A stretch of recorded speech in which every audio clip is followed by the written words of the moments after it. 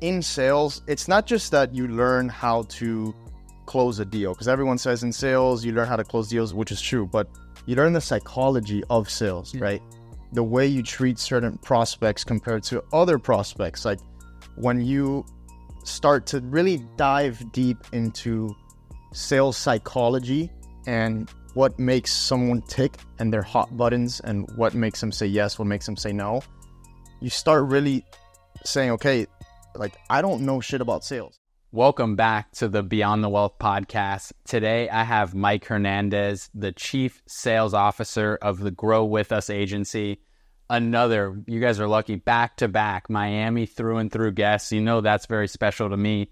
We just connected before we got here.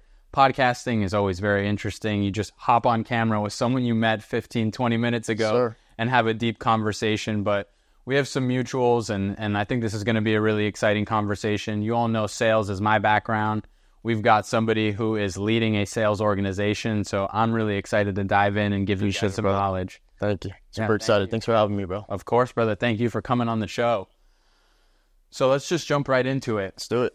You kind of had an e-com background at first, drop shipping before drop shipping was what it's at now. Give the people a little bit of background on who you are before we start picking apart your story and dropping some knowledge. Definitely. So I was born and raised in Miami to two Cuban parents who fled Cuba in their 20s. I was a very competitive kid, very young, which is something that my parents instilled in me very young, which was great. But something happened where I was about 12 years old, and my mom calls me into the room and says, we have to talk. And when you hear those words from your parents, you're like, all right, this is not good, but depending on the age you're at, the words may mean something else, right? So at 12 years old, I'm like, okay, what could possibly be the worst thing? And she's like, I just got fired. I'm like, okay, this is not good. I didn't know exactly what that meant because I was 12 years old. You don't understand finances yet to that point. But it started ticking in my head, and I went to sleep that night, and I was like, this is a little bit strange. Someone could just get fired like that. So fast forward, I was getting into high school, and then right out of high school, I always said, do I want a career where I could be fired or not? And then I said, I need control of what it is that I want to do every single day. And that is what led me into the entrepreneurship space. So the actual story itself as to what made me actually start was I was working as a, I guess you can call it, sales rep at a clothing store and very high-end mall. Some guy walks in, checks out 2 shirts, and throws cash at me and says, hurry up, can you ring me up? And I'm like, I'm a 16, 17-year-old kid working here, very young. Someone could just treat you like that. So I remember picking up the cash from the floor, and I said to myself, I need to become extremely wealthy, not for myself, but so that I can show people it doesn't matter how much money or power you have, you're going to treat a CEO the same way you would treat a 16-year-old kid. So that same day I went home, went on Google and typed how to make money online as a teenager, which is probably what you've done and what everyone does. It's probably like the most searched, exactly, ambitious kid. Exactly. So if you search that up now, I mean, there's hundreds of thousands of different things, right? But back then it wasn't too many things. And the first thing that popped up was drop shipping. So I said, okay, what is this business model? Then I understood how much you could leverage the business model because you're not holding inventory and you could make a lot of money very quickly. So, but back then, drop shipping was not what it is now, right? You have all these gurus teaching you how to do it. Back then, there weren't too many people teaching it. I would say there's probably about 3 or 4 guys. So everything was self-taught. You just trial, error. And I always say this to young kids now, which is if you're looking to get into the entrepreneurship space, the best thing you could do is drop shipping.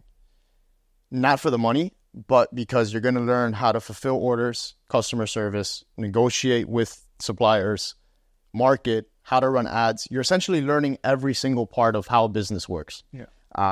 So fast forward now, I actually got out of the e-com space because I wasn't fulfilled and income was great at the time, but you quickly realize that that's not what you do it for.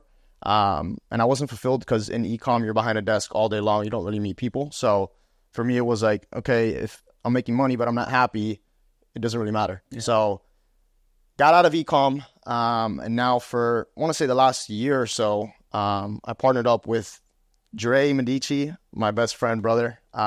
He's been running his agency for the last 6.5 years.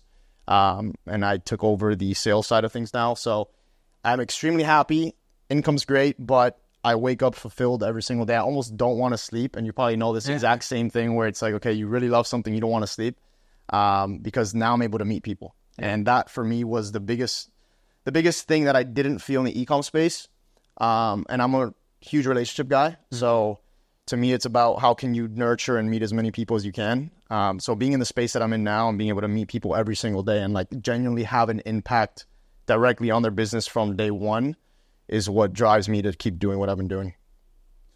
Yeah, I mean, so many things you said there resonate with me. One, my first job was a clothing sales. There you go. And just the way that you kind of, and then I have these conversations with entrepreneurs like yourself, and there's always these inflection points that we talk about, like the moment where your mom pulled you into that room and you're like, whoa, people could just get fired like this and lose everything that they've been working towards with nothing to gain.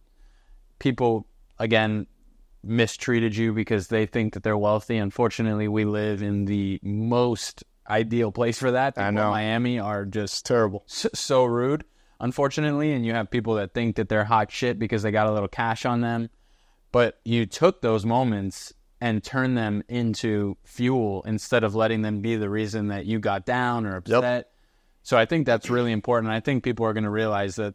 And you even said it, you're very driven from when you were younger. Where do you think that came from? Where do you think that drive came from? You know, I will say you're born into a specific frame, because I have an older brother who's 30 and we're similar, but we have our differences in many different things. But I think you're born into a specific frame. That's the very first part. So it's kind of like you don't choose it, right? Mm-hmm. But you can be molded in a specific way where depending on the environment that you're in can lead you to the path that you want to get to. So it's the same thing that I tell people.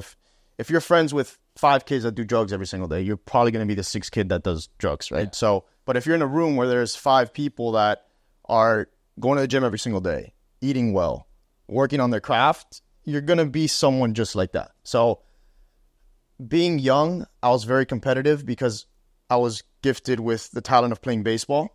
And I was always playing with older guys. Mm-hmm. So I was scrawny kid, tiny pitcher, skinny guy. But at like 12, I was throwing like 83 miles per hour. So it's like, okay, at that point, you can't play with 12-year-olds. So I think being in a position so young that it was always like you're very skilled in your age group, but to compete, you have to go up. Mm-hmm. I think that's what pushed me to be the type of guy that I am now. But as I said, you're kind of born into a specific frame, so you can't control that part of it, but you can control the environment that you are in, right? Yeah. So I think that's what pushed me to be the competitive guy that I am now and always wanting to win and always wanting to do better.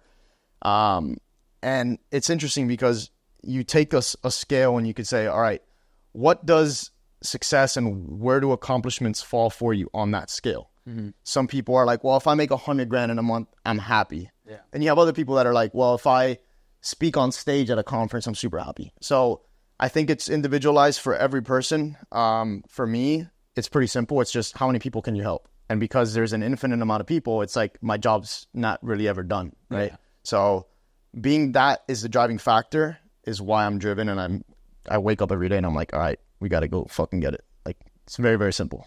Yeah. And I love the sports analogy because I would say 80 to 90% of people that sit in the chair you're sitting in or that I have conversations with all have some type of sports background. And it doesn't mean that you made it and were a professional player in NBA and in the MLB or anything like that. But at a young age, being thrown into an environment where, because you mentioned it, you grow up in an environment, you can't control that. That's just what you're born into. But the second you leave that bubble and go and play sports, you're now shoulder to shoulder with 12 people that you might not know very well who all have their own bubbles that they live in and bring different things to the table. You learn so much. And I attribute a lot of my success to the same thing. Baseball. It's like I had to sit in a dugout with 12 kids that half of them were struggling to barely make it and were sponsored to be on the team. Another third of them came from this upbringing that wasn't my upbringing, so I had to understand where they were coming from. And you're forced to mature at such a young age and compete and be in this kind of cutthroat environment. It breeds these like CEOs and entrepreneurs and like real hustlers. Correct. Because I've said it multiple times on camera, there's not a lot of difference between the multimillionaire CEO and the $150,000 a year employee at a decent company. The delta, the gap, is hard work and determination, which sounds simple, but it's not. Like, most people don't have that extra gear to go get it. And that's why there's a subset of few people up at the top.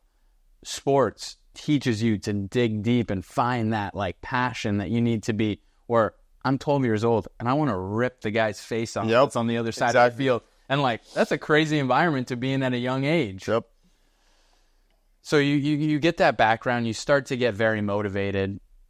Then you start to think, okay, I saw my mom get laid off. I don't think I want to go the traditional route. I want to be an entrepreneur. At what point, I know you mentioned drop shipping. At what point did you take that leap of faith? How old were you when you dove in? It was my senior year of high school. I remember going out of high school, so I was very fortunate enough to go to My mom has worked there for like 35 years now. So, I mean, the tuition there is probably now like 60 grand. Yeah, it's like, I think it's like 68,000 a year. It's crazy. absurd. It's crazy. So I was blessed enough. I paid like $2,000. So obviously, like, immediately when you start understanding what the difference with 60 grand and 2 grand is, you're like, okay, I have to at least try this and go, right? So there was always a part of me that said, okay, I want to be an entrepreneur. I want to have my own freedom, but not so much what can I fall back on, but I still like the model of being a doctor because it stems with helping people, right? Which is what I always want to do. So when I was 12 years old, and it's tough saying this story because it's like, okay, how do you know you were so good at 12 years old? But I was asked to be a part of the USA team at that point, and we played against Dominican Republic for the championship. And I tore my rotator the week going into that. It was terrible. It was, as you probably know, when you're 12 years old, most coaches are like, don't throw curveballs, your arm won't, right? So I wasn't throwing any curveballs. It was just fastball, changeup. Third pitch of a game, fastball. I mean, the ball hit the top of the backstop. It was terrible. I felt something in my arm. I was like, okay, this is not good.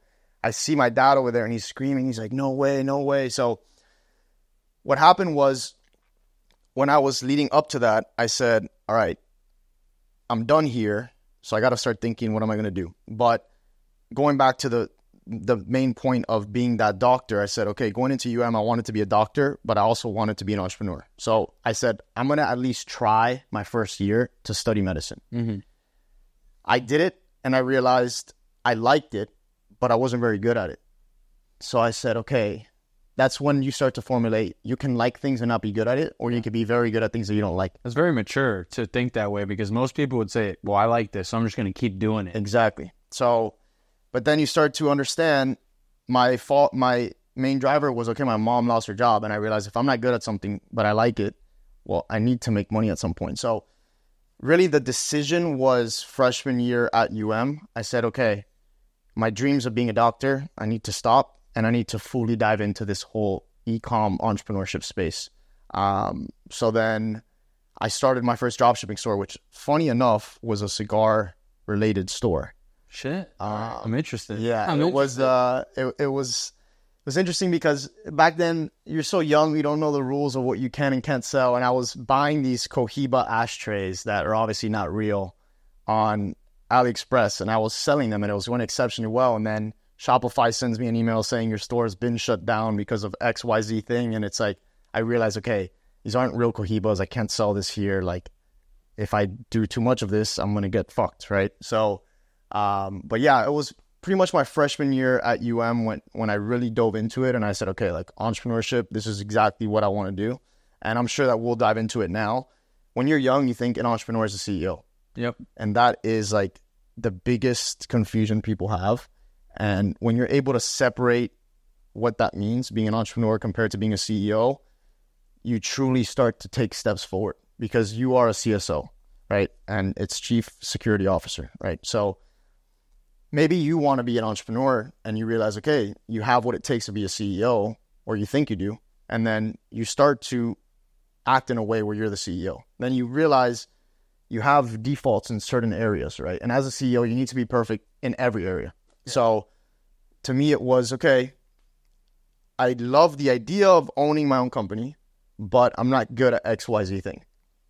And then I'm guessing we could just dive into this now, right? It's not like a specific. No, like, and I'll frame up the question for you so you could go in and explain to people what we're trying to highlight, because him and I spoke about this before we kind of got on camera, because it resonated well with me.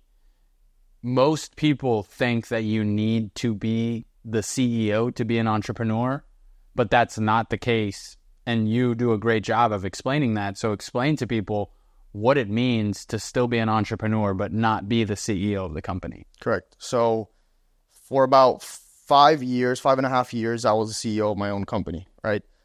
And at certain points, of course, most CEOs, they live a very stressful life. And I understood that. So it's not that I didn't want to be a CEO because I didn't want stress, but I said to myself, all right, I need to take a step back. I'm happy, but I'm not fulfilled fully. And I said, why is that? So I took a step back and I said, well, what are my passions and what am I good at? I love talking to people. I'm great at selling. And I love to manage a sales cycle and a sales process. So I can grab a product or a service and understand how to sell it, not just in a short period of time, but in a long period of time. And I could draw up a plan for people where, depending on the service, we'll start here, we'll scale through this, and then we'll get to this point, right? And I said, okay, that's more so in the sales and marketing side, right? I love to manage people, but I'm not good with understanding specific finances of a company overall, right? And a CEO needs to know that to a T. So I said, okay, let me take a step back. I'm not fulfilled with the e-com space, and I'm still not fulfilled also because I don't want to be a CEO. I just want to get into a specific room, have a great product or service, not have to worry about fulfillment, let the company do that. But my sole purpose and job is to just find more people to help with that service. So then I said, okay, that's sales. That's all that entire process is. You're just finding people, sell that service them well, go to the next person. So when I made the switch is when I realized I'm extremely happy. Like, I've never been this happy when it comes to work because, as I told you, right, now I'm just in rooms where I meet people, diagnose the problem that they have, we can fix it, great, the plan is XYZ, and now they're super happy.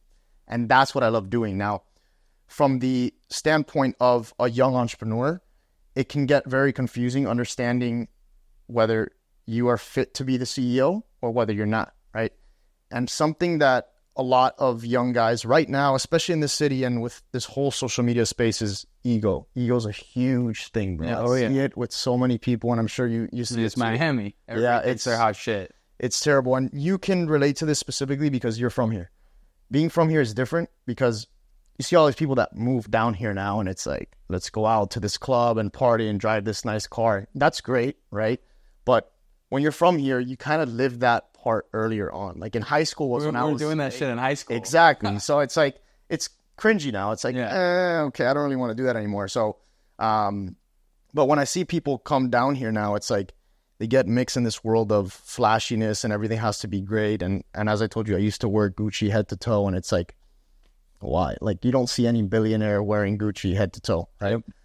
They're focused on building what they have. So going back to it, as a young entrepreneur, you have to understand that you can't let your ego get in the way, because I'm comfortable walking into any room and saying, Dre is the CEO. Like, that is his company. I'm a partner here, right? Yep. And once you can fully accept that, where you're like, okay, you're not the owner, it's not your company, you excel in what you're good at much more because you're able to give 100% of your time to what you're great at, right? So as I said on that reel, is like, to any young entrepreneur, if your main focus is to help people, if your main focus is to make as much money as you can and be known in your space, you don't have to be the CEO because of the title, right? You could still help thousands of people even not being that CEO. And being in sales, you probably meet more people than the CEO because you're in front of new people every single day. Yeah. So I would even argue in some industries and some jobs, being in the sales side, you make more of an impact than the CEO because you're meeting people. What advice would you give to a young entrepreneur who is dealing with that ego problem, feels like they need to be the face because they're not successful if they're not, or they can't tell their friends that they own this company? What would be your advice? Because there's definitely people behind the camera watching this right now who are in that position. Take a step back and ask yourself, what's the main purpose and why you're doing it, right? If your main driver to being an entrepreneur and trying to make as much money as possible is because you want to be able to tell your friends, hey, I did it, you're not going to last very long. Right? Yeah. So you really need to dive in and say, okay, what's the motive to be an entrepreneur? And I feel like nowadays more people are driven because of the nice cars and the watch and all this stuff. And it's nice, but you're not going to get full fulfillment from that. So really ask yourself, like, are you doing it for your parents? Or are you doing it for yourself?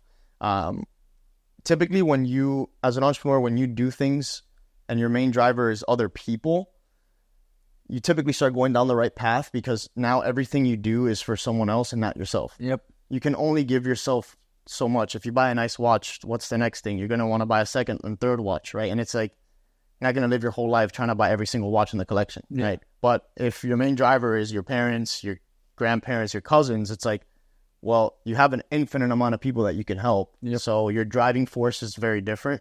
So yeah, for any young guy out there, take a step back and take ego out of the picture immediately, because some of the most successful people in this world, you don't even know them. I mean, that is such a powerful statement, and it's so true, where it's funny. I've interviewed people and they have 80, 100, 200,000 followers, and they have a friend in the room with them, or us while we're filming, somebody who's at their place or whatever, and it'll end and they'll be like, oh, well, that person sold their company for $100 million. Correct. They don't have any social media. You should interview them. Yep. And it's like, you don't know some of the most impactful and rich people, and I think there's a reason for that. 100%.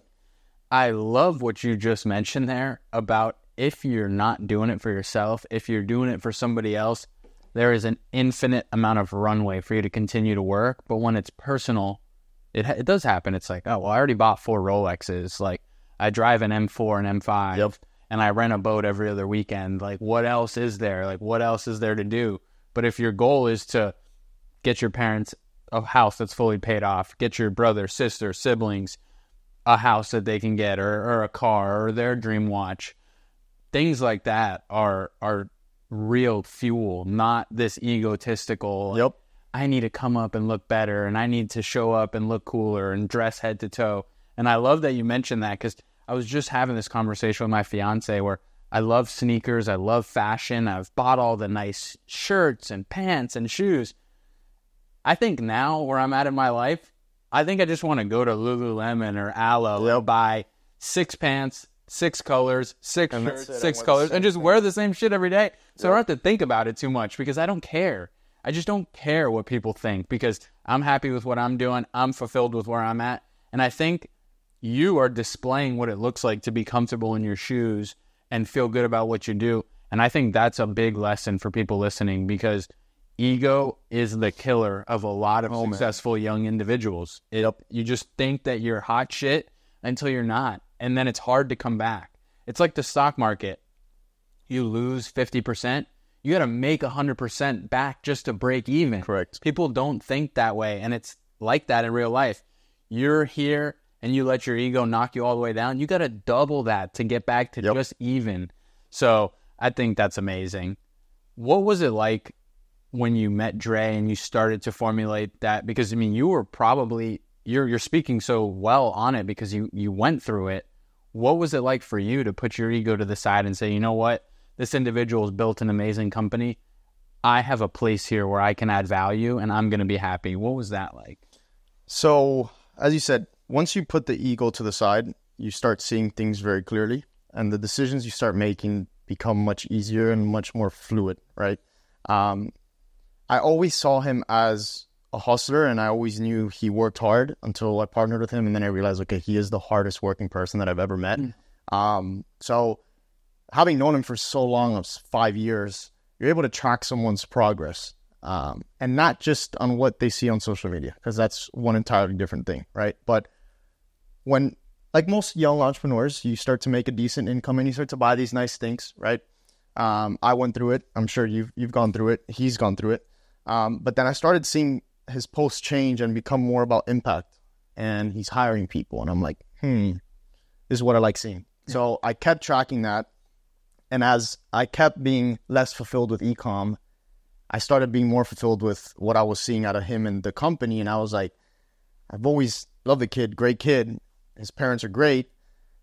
Let me meet with this guy. So we met and it was immediate. As I said, we've always been in contact. So it's not like, hey, I haven't talked to you in 4 years, right? Yeah.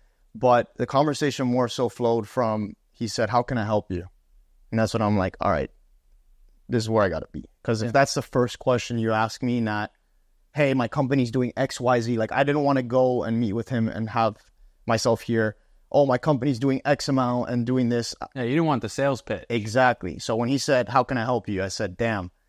And I told him, I said, I'm putting my ego to the side, right? Because I was successful in my field, but then I'm leaving that now and starting from zero practically. So it was a huge shot to my ego, and having someone like that make you feel so much comfort from that decision. I knew immediately, I'm like, all right, whatever he's got, I'm going to put full force, full effort into trying to help this grow, right? But he made it very easy for me to come in and do what I'm good at, which is meeting people and selling and diagnosing the problem of a personal brand or a business brand and saying, these are the steps that we got to take. Now, being in the digital marketing space and the e-com space, you know quite a lot, but being in the social media space only is very different. So I could take a lot of the things that I learned in the e-com and digital marketing space and attribute them here, but I realized there were certain things that I didn't know. So a huge part of being an entrepreneur is being able to adapt and learn and not tell yourself, oh, I had success, so I think I know it all, because you don't know shit, right? So having someone like that where they don't make you feel bad for putting your ego to the side and they genuinely want to help and they want to push you to be the best that you can made this very, very easy for me. Super easy. So in that situation, you're going to Dre, and obviously you're going in thinking, okay, maybe there's a place for me here. What advice would you give somebody, like, when it comes to providing value? Like, what did you, we know that he was successful. What did you bring to the table? How did you validate that, hey, you should invest in me too? Like, I will bring X, Y, and Z returns. Because I think a lot of people struggle when I talk with younger entrepreneurs or I talk in the DMs with people. It's like, oh man, I know that I need to go talk to this person, but I just don't know like what value I could bring or what I could offer them that would make it worth their time. What advice would you give to that individual? Because you were in that situation and you provided value, and now we're here talking. The first step is studying the person you're going to talk to. It's the very first step, because you can't assume that something you think is valuable to that person, right? So like when I got here, I said, okay, he's a cigar guy, so I'm going to bring him cigars, right? But let's say I would have been like, I love hats, so let me get you a cool custom hat. And then I find out, well, you don't really like hats, right? So you have to study the person you're going to approach first and realize either what are they missing or what do they like, but they don't have enough time to scale that part of it, right? And I realized, and I said, I don't see him posting a lot of things about sales. So I said, that's probably where I can give him value, right? He's always talking about hiring and helping people, but he doesn't talk too much about the sales side. So at that point, I mean, with my company back then, I had already done multiple 7 figures in sales. So I knew that when you're able to come to someone and say, hey, I've done X, Y, Z, and I showed proof of that, it's very easy for them to trust you. So now once the trust is built and once it's there, then you have to now say, all right, how can I be implemented in what you have? Not what can I do to make things better, but also you already have something great. Where do you feel like I could fit in? Yeah. Why? Because now you're coming to someone for help and you're asking them, hey, where would I fit in your eyes? Where do you think that I could help you? So to all those young guys that, because I get this too. It's like, hey, can I get coffee with you? Or I tried asking this person if I can meet with them, but I don't know what to really talk about.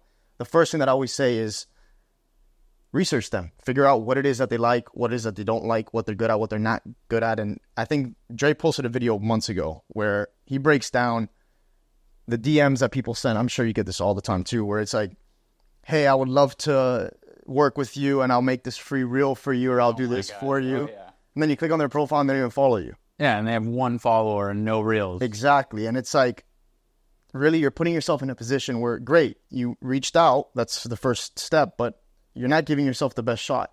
So every single time I get this DM of someone trying to offer something and they started off by, I've been following you for such a long time, or I love your content, I send them Dre's reel, and I joke with Dre all the time, and I'm like, you're probably going to get 100,000 shares from just me sending that out, because so many people DM and do the same approach. And I send them that video, and everyone's response is always, oh, I'm so sorry I didn't follow you. And I'm like, so then why did you just write out this long script saying that you believe in me and that you love my content if you don't even follow me? So to all those entrepreneurs that are out there, like, don't just shoot your shot for your interest, right? Genuinely show interest and that you care for people, because when someone senses that and sees that, they genuinely want to help you.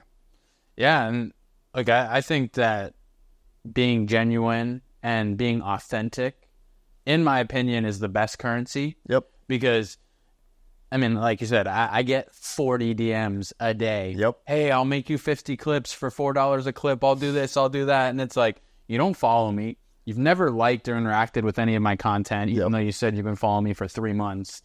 And it's like all of these little things where it's like, man, I would, this is in sales. Like for me, I have this issue at work where I have half of the older generation where it's like, I'm going to send 1,000 emails a week and I'm going to get X meetings. It's a numbers game, as they say. Yeah. And I'm like, well, that's what it used to be when there wasn't 350 tech companies popping up every other day and everybody's got BDRs, SDRs, and outbound and inbound.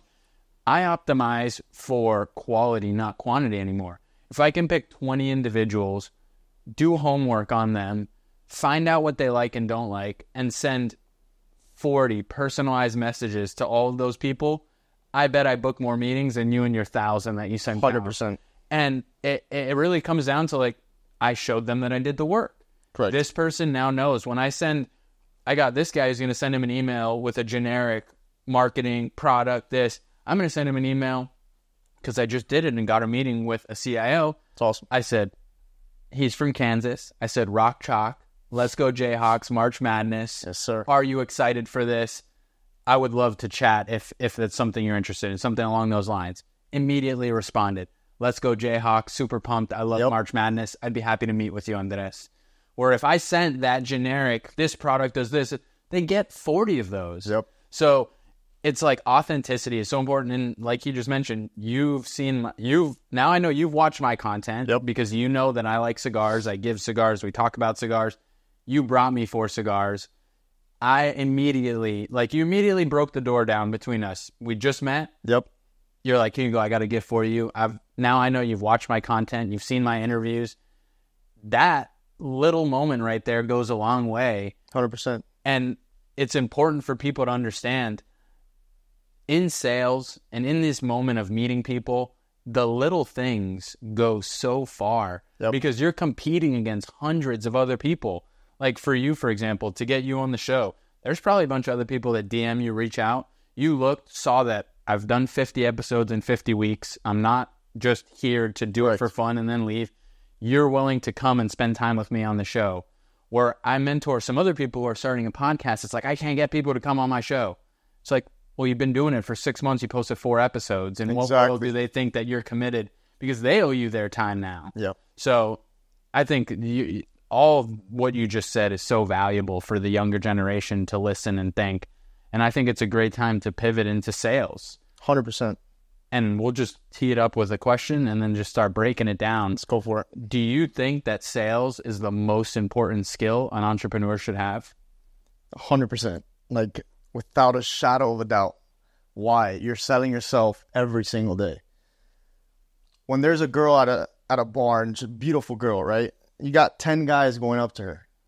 What's going to make you the guy that's going to take her home, right? So you're selling yourself constantly all day, every single day. And in sales, it's not just that you learn how to close a deal, because everyone says in sales, you learn how to close deals, which is true, but you learn the psychology of sales, right? The way you treat certain prospects compared to other prospects. Like, when you start to really dive deep into sales psychology and what makes someone tick and their hot buttons and what makes them say yes, what makes them say no, you start really saying, okay, like, I don't know shit about sales. I thought it was just you learn a product, you learn a service, you sell it, you get paid, and that's it. Like, no. Like, you have leads where it's intense follow-up. You have leads where you don't think the call went too well, and then at the end of the call, they're like, how do we get started? And you're like, okay, great, right? So when you start to understand, hey, certain people have hot buttons, and I mean, I could go on and on about this, but there's so much to learn in sales. Like, when you're trying to sell a service to someone who's 50 years old, it's very different than when you're trying to sell a service to someone who's 25 years old, right? And especially being in the social media space, like, when I meet with people that are much older and I explain to them what it is that we do and how we can help them scale, the conversation is very different. You can't talk to them about how to post a story in a specific format because they're going to be like, how do you post a story? Yeah. Right? So, but in sales, I think the thing I really try to pride myself on is the word follow-up. I think when people start talking about follow-up and all these different techniques on how you should do it, a lot of people follow up and they'll say, like, hey, did you see my email, right? Yeah. Or, hey, did you see my text last week? Or, hey, when are you looking to get started? And it's like, dude, they can smell it. Like, don't sell them, right? Yeah. When I follow up with people, it will be a Tuesday and I'm like, happy Tuesday. Hope your week's going well.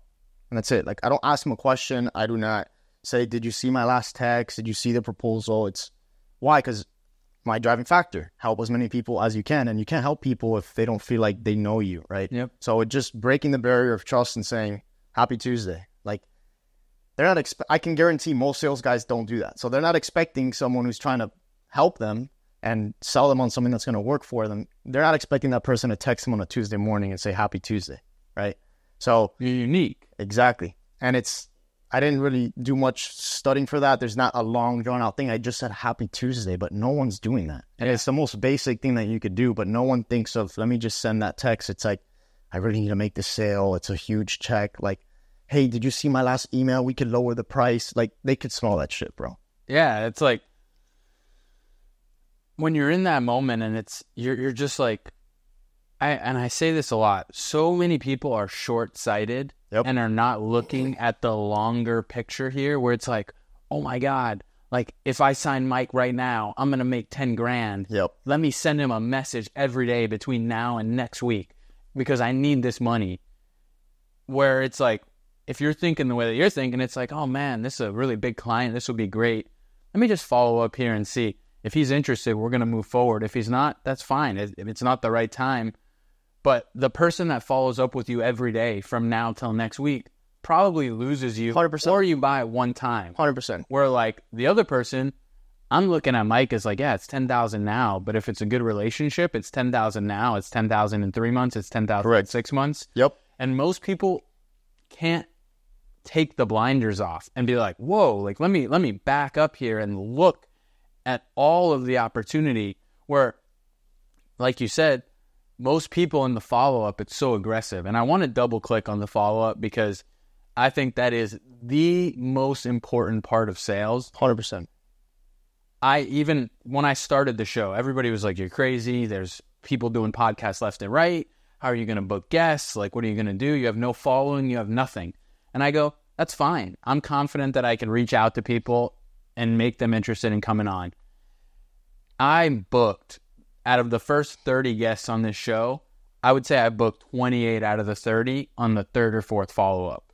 Yep. And nobody was upset at me for following up or like, bro, stop DMing me, because I wasn't bothering them. I wasn't like, hey, check my message. Hey, look at my message. It was like, hey, brother, how are you? Is it a maybe better time for us to have this conversation? I'm still very interested. I've been following you since that first message. I think we could have a great conversation. No answer. 3 weeks later, hey, happy Tuesday.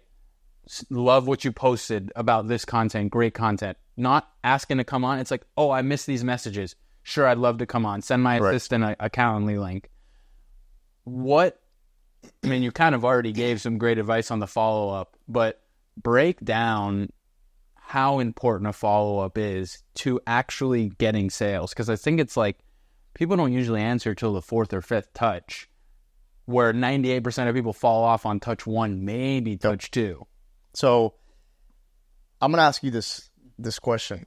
When does follow-up start? When does the process of follow-up start? So for me, it's immediate. We have the conversation, and maybe I'm not sending the initial message right off the bat, but I'm already starting to look at their content. And if we meet, I'll always send a post-meeting thank you. I'm not saying, hey, can we do this? Like, thanks for meeting with you. It was a great conversation. If I feel like the prospect is someone who is really into it and wants to move forward, I might include in that, hey, these are next steps. Really excited to work with you. Yeah. If it was a prospect where maybe it was something on the fence, it was great meeting you. I look forward to our next conversation. Leave it at that. And then I kind of wait it out a little bit, because if it's somebody who's really active, I want to wait till they post something so I can compliment that. Correct. And not dive in and say, hey, brother, it's been like 24 hours. I haven't heard from you. Yeah. So for me, it starts immediately, but it's not immediately with a message or immediately with another sales pitch. It starts with me stepping back and starting to create, what is my follow-up plan for this individual?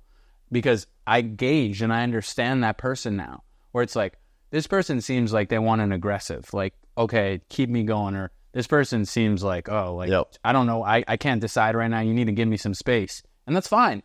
I'll put in my notes, follow up with XYZ person Wednesday, not Monday, because I want them to be able to digest what they got. And I want to see if they throw me anything on their story, on their Instagram, on their Twitter, where I could go and leverage that. So for me, it starts right after we stop talking, but it doesn't mean it's immediate messaging and spamming and things like that. Gotcha. Which is a solid answer. And you touched on a few points that I was going to talk about now. But so when you start follow-up, of course, you always want to assume the sale on each call, right? You want to go into the call knowing, hey, it's going to be a done deal, right? But you understand not every deal will get closed on the first call. So follow-up for me starts in the call. And what I mean by that is I start really taking notes on what it is that they're telling me. So I had a specific lead that told me their wife is pregnant, right? So immediately in my head, I make that note and I say, okay, wife's pregnant. I asked them, how many months far along is she? Why? When I follow up now, I'll make it very tailored towards them. In my head, I know the wife's pregnant. So what does that mean? Expenses are for sure coming. Yep. He probably has to deal with stress at home, right? Because he doesn't sleep too much, right? Things are a little bit off for him, right? It's not the ideal situation. Yeah. So in my head, I know the follow-up process is going to be very different. What do? Can you send me your address, right? I want to send something over to you. If on the call he said it's a baby girl, right? I might send something in advance, right? What does this do? You build a relationship immediately, and it's a very intimate touch point, right? Mm-hmm. So when I train guys and I say, you can be the guy who has a high volume of touch points, or you can have what I call the intimate touch points, which are more very specific, tailored touch points, right? So the follow-up process for me starts on the call. I start taking notes on how can I already start to proceed this, right? Because if he told me his wife's pregnant, okay, I understand that he probably won't be ready to make a decision immediately unless he really needs us, right? But I know how to follow up now. Yeah. So yeah, you are 100% right. Follow-up is the most important part of any sales cycle. And it's interesting because you have like the Andy Elliott people that are like push down their throat, sell. And I get it, right? Like company needs to make a lot of money. You need to pay for your rent, things like that.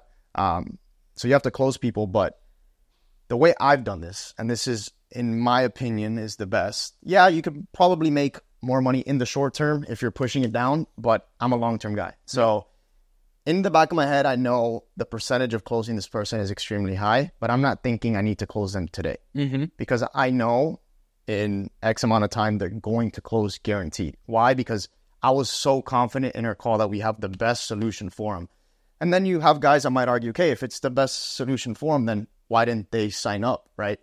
Sometimes it's not really on the closer, and it's hard to really teach that because most guys in sales say it's 100% your fault.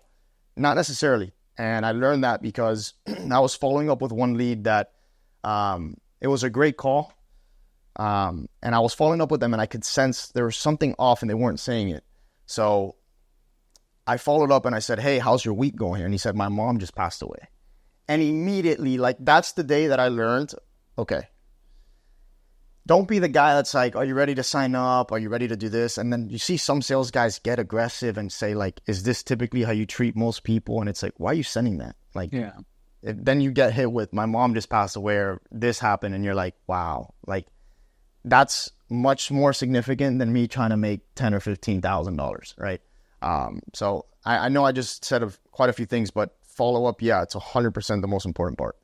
And I like that you mentioned the Andy Elliott, because, I mean, nothing, I never met or talked to Andy Elliott. I just don't think that methodology of sales is scalable. Correct. And when info products are not as hot as they are, that person can't go transition into my sales job, which I think young entrepreneurs should look at this avenue, and there's a clear path to 300,000 and like a lot of great sales. That person couldn't come into my company and sell. That's not how this works. The 55-year-old IT director at a multi-million-dollar Fortune 500 company doesn't want to hear you yell at them. Exactly. And tell them that they can't make decisions and that they don't have the internal strength to decide on the spot. And like, that's a perfect example. You don't know what people are going through. You don't know what's happening in people's lives. And it's funny, like, I mean, I'm in an industry where I have to outsource things. I have agencies that hit me up, and I've gone at it with sales guys on calls where it's like, dude, I'm in sales. Like, I know what you're doing right now, and it's not going to work. And it's like, no, and then they just kind of start like belittling you a little bit of like, you can't make a decision on the spot. Who's making the decisions? And it's like, guys, like, do you listen to the recordings of your sales calls? Yep. In what world is that what the prospect wants to hear? And it's crazy, but your approach, and again, it's the long view, the long-term approach. You're optimizing for long-term customer value. Yep. You're not optimizing for short-term cash. And that's why your business will be successful 10 years from now, and this person's business will fizzle out when the product goes cold. Correct. If you had to just package up a quick summary on like sales, like how do somebody listening know if they're meant to be in sales, if they're good in sales? And what should they do to go find sales opportunities in this? Because there's a ton of them. What would be your recommendation for somebody who's listening? Like, shit, I'm fired up. I want to go jump into sales. What would you tell them? That's a solid question. Have you ever asked yourself at any point when you're buying anything, you're like, damn, why does this cost X amount? Mm-hmm. Have you ever asked yourself that? 100%. So when you do that, what is it that goes through your head? Is it more of like, why does it cost this much because I saw another product that does the same thing that costs less? Or what is it that you think when you see that? You're like, why does it cost X amount? Yeah. What's the first thing that runs in your head? Is it worth this amount of money? Like, the first thing I think of is like, it's expensive. Is it worth it? That's my first initial thought. All right. So you're basing it off the value that you perceive from that, right? If I told you, hey, this phone charging case costs $100,000, would you buy right now or no? No. All right. I'd say no. If I told you this phone charging case costs $100,000, but it will never die, it will charge your phone 100%, and it doesn't affect the battery, so you never need to buy a new phone, would you think about buying it? I would then start to potentially consider it. All right, why? Because the value of what I just said is much... Yeah, it's more valuable. So anyone getting into sales, you need to understand that everything is a value perception game, right? But you can't get to sales unless you have a service or a product that you know solves a significant problem. So anyone who's getting into sales, ask yourself, what industries do you like? What are you good at? And is this an industry that could be scalable long-term? As in, is it something where I could just sell this product once and then not sell it in the next 5 years? And also say, okay, if I work with X company, how many products can I sell with them? Because you don't want to be in the space where you're chasing that next sale, right? Because the lifetime value of each customer is what dictates how successful a company is, right? If you're in a space where you only have one product and to make a sale, you have to find someone else, it's not scalable. Yeah. So for anyone getting into sales, I would say find an industry that's scalable long-term, but also find an industry that challenges you and it's not very easy to make a lot of money. Like, I hate the way the world works now of, get into life insurance sales or get into solar sales because you can make a $30,000 check. And it's like, you can. I have friends that have done it, but it's like, are you really doing it because you see the scalability of that and you want to learn sales? or are you doing it because someone posted a story and said, hey, Andres just made 30 grand in one home, right? Yeah. So my overall packaged thing that I could tell you for getting into sales is get in an industry that is scalable long-term and something that challenges you and something where you need to be learning the inconsistencies of the industry constantly. Things change all the time. In sales, as you most likely know, certain problems come up. It's a good thing though. Why? Because then now if the company's smart, they'll make a solution to that. Now you could sell that, right? So that's my overall packaged pitch that I will tell people is get into a sales space where you could scale and that challenges you. You've mentioned here a lot of like your passion is helping people. That's what you do. It's like you have an infinite amount of people to help. This is a two-parter here. One, what's a moment where you've impacted someone's life that's like very, very relevant to you or means a lot to you? And then two, how were you able to kind of get past that like money-making aspect and really just make it about the other person, not yourself? So to answer your first question, it's not even a prospect per se. It's more so an assistant that I hired. He's in the country Ghana, and salaries there are very, very different. They're very, very low. Young guy, he's like 20, 23 years old. He was working in a factory where they had to make coconut water, coconut milk, and he was the one responsible for being on the machine and pressing it so that it could work well. Yeah. And I asked him, I said, how much do you typically make per month? He says $50 per month. And I go, okay, how many hours do you work? He goes, 9 hours. He goes, I take a bus to the factory and then I take a bus home. That's 9 hours a day. 9 hours a day, right? So I said, someone like that who understands discipline is probably someone that can be trained very well. Yeah. Because when you can understand that you have to show up no matter what, that's someone that typically you could train. So I started talking to this guy and I told him, hey, I have an opportunity for you. Let's do something small first. And immediately he was on it. He was asking me questions, how to do this, how to do that. And then he started researching stuff and sending it to me. And I was like, wow, this guy really wants to really learn. Yeah. And I'm paying him much more than what he was making then. And he thanks me more so not for the money, but for the opportunity. Because he's like, I'm all the way in X country and you're in the US and you take your time to talk to me and help me. So that for me, I've helped tons of people from the business side, but for me, that story always hits home more because young kid, he's making more than his parents over there. He's making more than most people in the country there. And it's like, when you're able to help someone like that, bro, the texts that I get from this guy are like crazy. I'm like, dude, you got to move down here. Like, so he, that's the story, right? That is someone that to this day, I mean, it's only been like, I want to say 5 months now. But like whenever he sends me a text, I'm like, damn, like I'm glad I found this guy. Yeah. This is the guy. But yeah, that's for the first part. The second part, what was the second? I always ask the two-part questions, and even I forget what the second part is because usually the first one's a good answer.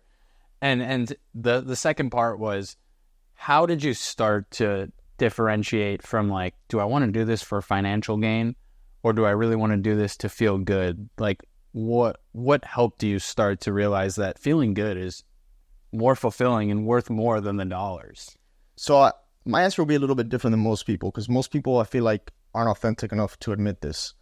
When I bought my first Rolex is when it finally hit me because you buy it for that day. You're like, it's beautiful. Yeah. And then you go out and you're like trying to show it and it's great.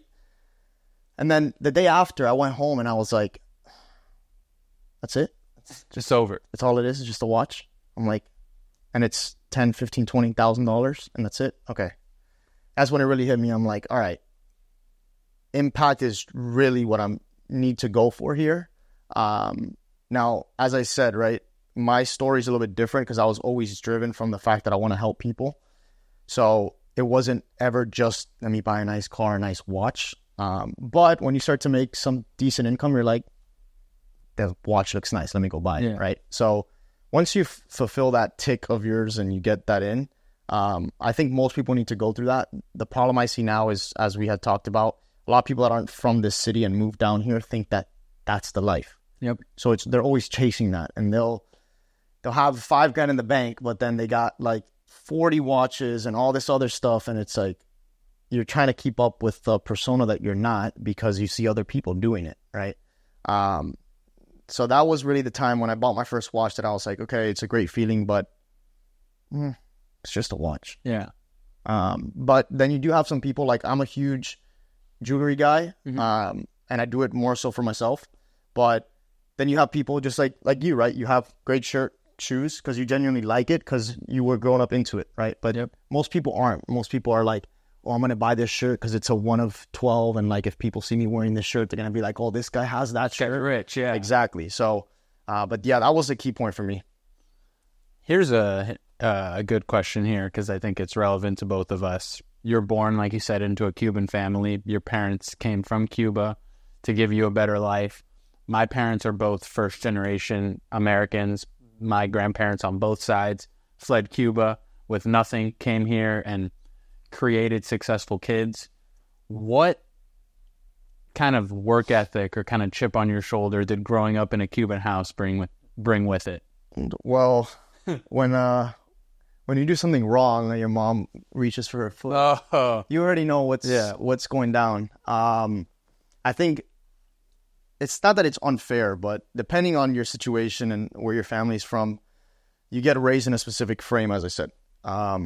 I think being Cuban's a great frame because you realize very quickly you can't bullshit a lot of people.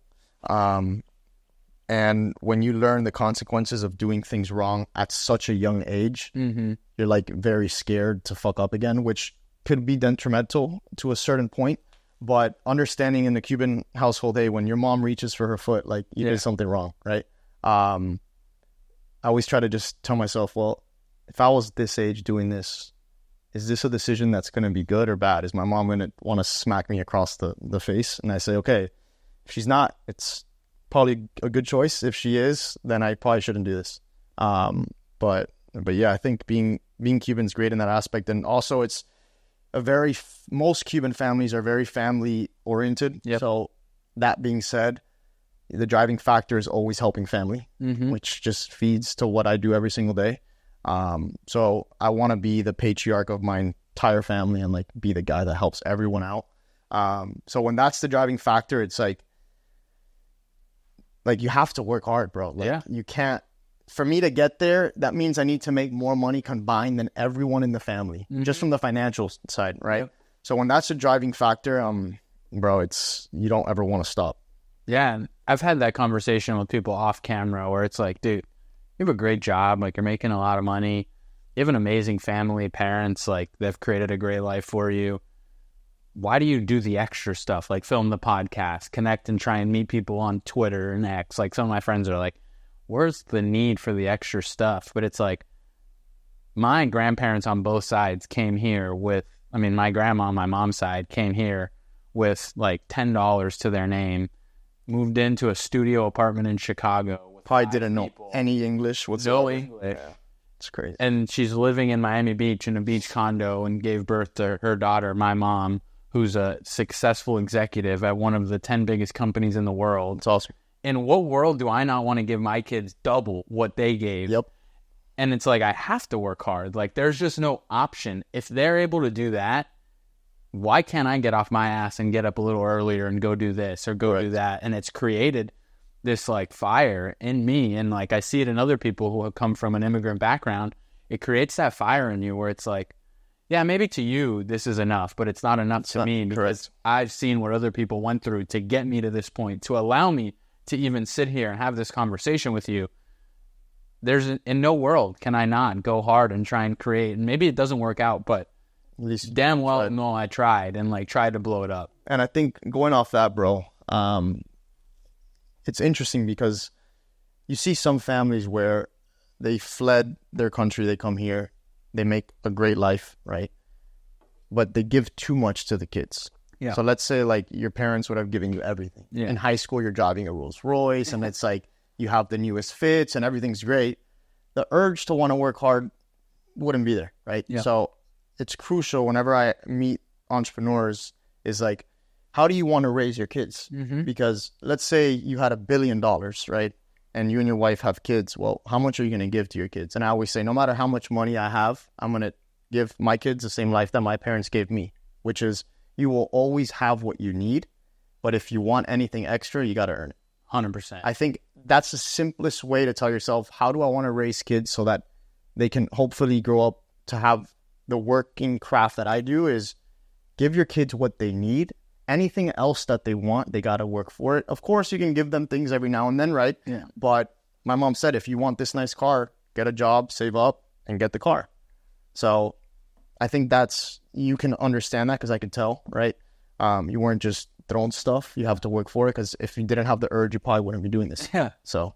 Yeah, no, and that's spot on. And it's like, I've seen both sides of the picture. I've seen spoiled everything they want, and they're unfortunately a little bit of a fuck up. Yep. And then I've seen extremely wealthy family, but very strict and very calculated in the way they raise their kids, and the kids are killers. Yep. They're amazing. Correct. They're super driven, and they have, no matter how much the family has in the bank, it means nothing to them, because they got to go make it on their own. They've got that pride. They've got that chip on their shoulder.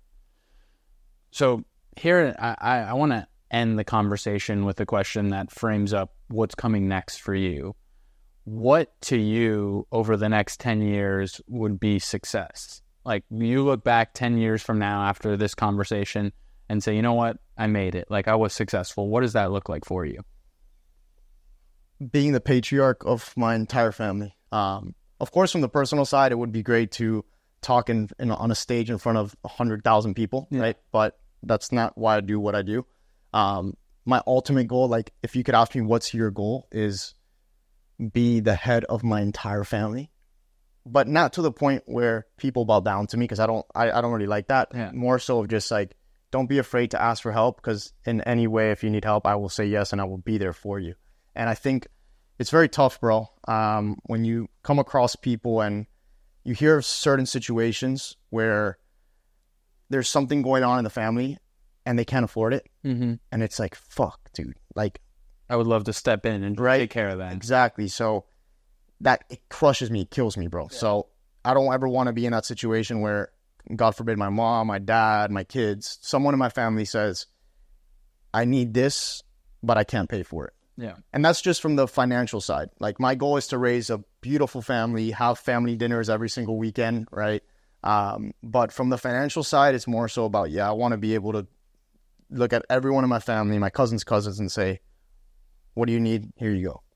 That's the biggest thing. Of course, you could talk about like leading a team of 100,000 sales guys and all those other things. That would be great. But my mission is not just that. Yeah. Those are like external things. So those things will create the real mission that you have. Exactly. And lead you to that. And before we end, you told me a great story before about the farmer. Correct. I would love for people to be able to hear that. It's a gift to anybody that's made it this far in the conversation. Definitely. So as we talked about off camera, right, you have certain things that happen to you in life where your emotions go up and down. And no one's perfect. I think stoicism is definitely something people need to look more into.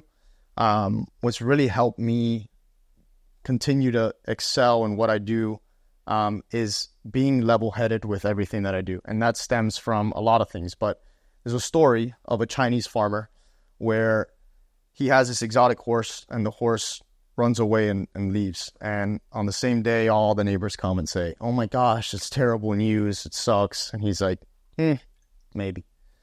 Next day, the horse comes back with 7 more horses. And all the neighbors come and are like, oh, that's amazing. I'm so happy for you. He's like, maybe.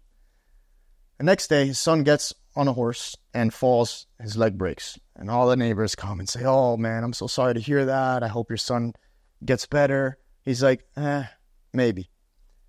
And on the 4th day, the army comes to knock on the door and says, hey, we were going to draft kids under the age of 25 years old to come to the army, but we can't get your son because his leg broke. And all the neighbors come and say, that's great. I'm so anxious. My son has to go to the army. So the moral of the story is, no matter what happens in your life, not just bad, but also good, don't get too excited or too down, because everything happens for a reason. Something that may happen that you think is terrible now could have been for the best thing possible in years from now, right? So staying level-headed is, I think, the biggest key. Of course, you want to feel happy when good things pop up, and it's normal to feel sad when you hear things that you don't want to hear. Yeah. But not letting that dictate your actions and how you progress about your day, I mean, that is a huge hack. And it's very hard to do. But that's why I always say get into Stoicism and start to read about it, because it helps you understand how to stay at this point. Amazing conversation. And I mean, a lot of what we talked about today was mindset related, how you think about things, how you go about it, the psychology. And I think that's just an amazing way to kind of tie the bow on this conversation. The last thing I want you to leave the people listening with is, if you could speak to one person that was watching right now and give them impactful advice, what would that advice be? Do I pick a specific person, or if there was just one person? No, like if one person's listening, like, I mean, if you wanted to call somebody out and give them advice, that'd be cool too. But if I'm framing it up as like, if one person's still watching us right now in this interview and you were going to go and impact their life with a quote, a line, a piece of advice, what would that advice be? Taylor McCarthy is, I would say, the Don of door-to-door sales. And he says this one line that it's so basic. It sounds so simple, but you break it down and you're like, interesting. And he was mentored by Tom Hopkins, huge sales guy. He says, make sure you're doing the most efficient task at every second of the day. Right? You wake up at 8 a.m. You don't want to be in your phone for another hour and then go to the gym. Wake up, get sunlight, do breath work, go to the gym. Come back, shower, get to work, right? It's so simple. Yeah. But like, if you really break it down to a T and you start asking yourself, how do I break down my day? I can guarantee you're not being as efficient as you could be. Yeah. And when you're making sure that every second of your day is efficient, the outcome takes care of itself. And that's when you really start falling in love with the process of getting the fulfillment of, damn, for the last month, I went to the gym from X to X time every single day. I didn't miss. I ate great food every single day. I woke up at X time. I feel great. Now that confidence starts to build, and you start seeing that confidence in every other part of your life. So yeah, the quote is, make sure you're doing the most efficient task at every second of the day. I love it. Where can people go and find you? All your stuff will be linked in the bio below, but I got to cater to the people that don't click the description and actually read. What's the best place for them to find you and connect with you? Definitely. So my Instagram, at Mikey Marketer. That's where you can find me. Send me a DM. I answer as quickly as I possibly can. I give out as much free value as I can too. But yeah, brother, I just want to say thank you to this guy. He's going to make it very, very far. He's a very, very genuine person. And I attribute that most likely to the two parents that raised him. So bro, keep doing exceptionally well. I'm here if you ever need anything. The one advice I'd give you is please follow your passion to where it leads you, right? And you may think having host on a podcast is what fulfills you, but you don't know what you don't know. And I say that because we fast forward, let's say 5 years from now, and someone leaves a comment on your first episode ever.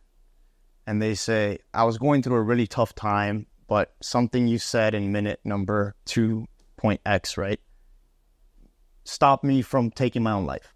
I hear those stories all the time, bro. Yeah. Especially in the podcast space. I go through the comments and I'm like, wow. Like, do they even know that this person put that there? So my one advice that I give you, bro, is like, if you're focused on impact and that's all you focus on, you will make it far and you will help thousands and thousands of people. The thing I see a lot of other podcast people do is they're clout chasing. Who's the biggest guy that I can get on? Yeah. Right. And I didn't feel that with you, which is why I said yes, because I'm like, this guy genuinely wants to have a conversation. And when you feel that from someone, you can understand they're going to get very far. So keep on doing it, brother. Dude, thank you so much. And I really do appreciate that advice. It's just speaks further to the type of person you are. Thank you. I've had plenty of people sit in that seat and it's transactional. It's great. Thank you for having me in there, out the door. This didn't feel like that type of conversation. And I appreciate you kind of leaning in and giving me that advice. This has been one of my favorite conversations. Appreciate that, man. And I just want to say thank you for coming out. I know Miami's doing its typical thing. Oh, beautiful weather all week, thunderstorms all weekend. Yes, appreciate you making it out, man. Of course, and I look forward to Definitely, bro. continuing this relationship. Of course.